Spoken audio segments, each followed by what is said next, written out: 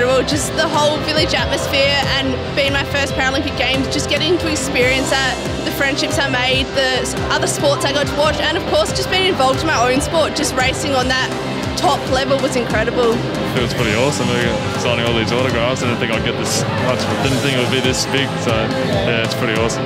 I did not expect this at all, you know, to have all the people here, you know, and to know that everyone's been supporting us while we're away, and to know that everyone's backing us, and you know, the reception we've had here today has been absolutely phenomenal. It's been crazy.